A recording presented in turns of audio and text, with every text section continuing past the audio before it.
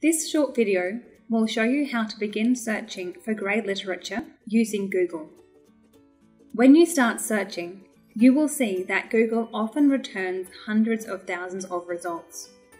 To separate the wheat from the chaff, use the Advanced Search option. You will find this under Settings.